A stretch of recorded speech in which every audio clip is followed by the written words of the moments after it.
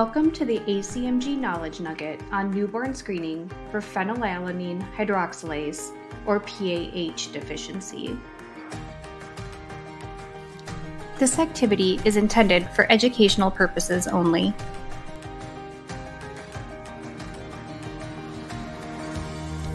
Neither I nor the planning committee have any disclosures. This session is approved for 0.25 CME. To obtain CMEs for this activity, you will need to pass the quiz with a score of at least 80% and complete the evaluation.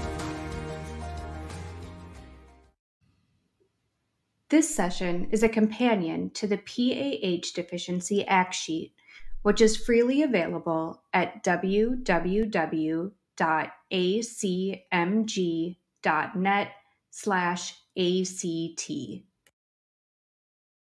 Act sheets are intended to be immediate resources for providers who encounter positive newborn screening results.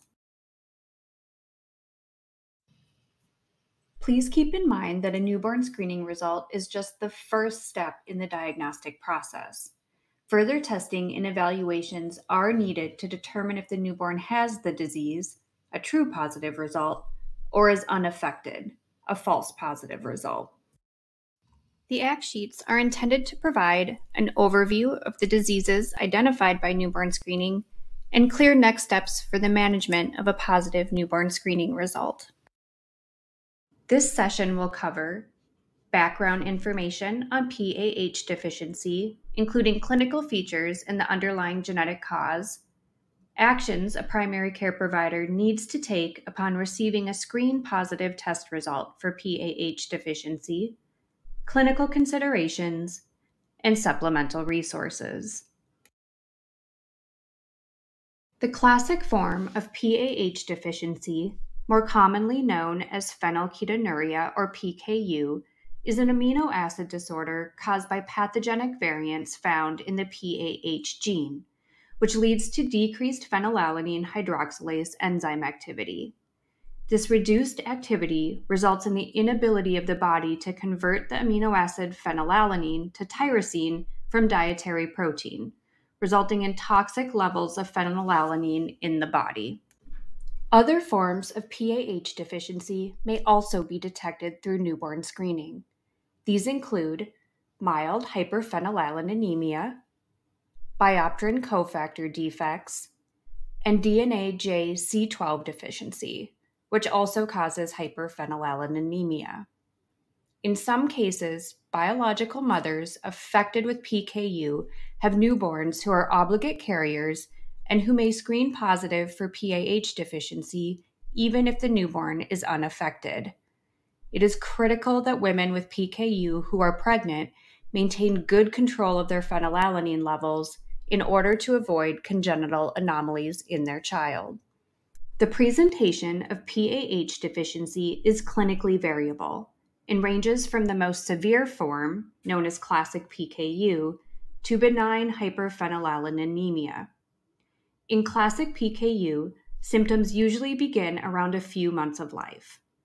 Early symptoms include seizures, behavioral problems or irritability, eczema, a musty body odor, and lighter hair and skin than other family members.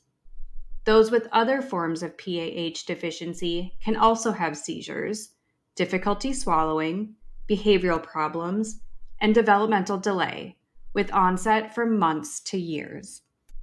All forms of PAH deficiency are inherited in an autosomal recessive manner, meaning that only infants with a pathogenic variant in both genes will be affected. Parents with a child with PAH deficiency are carriers and are unaffected, but have a 25% recurrence with any future children they have together. All states in the United States provide newborn screening for PAH deficiency. A good resource for checking a state's newborn screening panel is the newbornscreening.hrsa.gov website. Screening for PAH deficiency is performed by examining levels of the amino acid phenylalanine, which is elevated in individuals with PAH deficiency.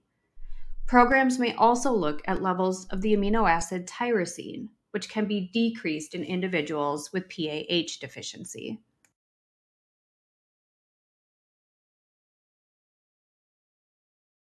Now that you have an understanding of what PAH deficiency is, let's talk about what to do if you have a patient screened positive for PAH deficiency during newborn screening. You will need to take the following actions. First, contact the family and do the following. Inform them of the newborn screening result and that more testing is needed to determine if their child does or does not have the disease. Ascertain clinical status. No clinical signs of PAH deficiency are expected in the neonatal period. Provide the family with basic information about PAH deficiency. Second, take a family history. Because PAH deficiency is inherited in an autosomal recessive manner, it is common for there to be no known family history of PAH deficiency.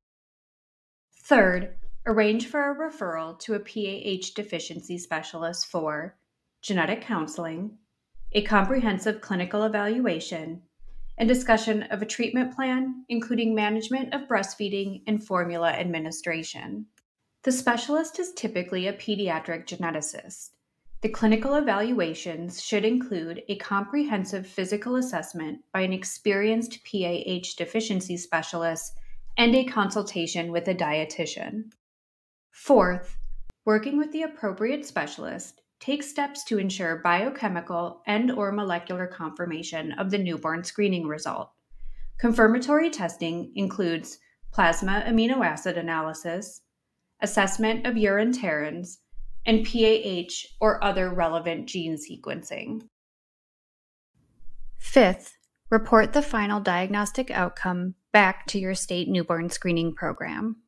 PAH deficiency is primarily treated through the avoidance of foods containing phenylalanine throughout the lifetime, the administration of phenylalanine-free formulas, and medications that help the body process phenylalanine.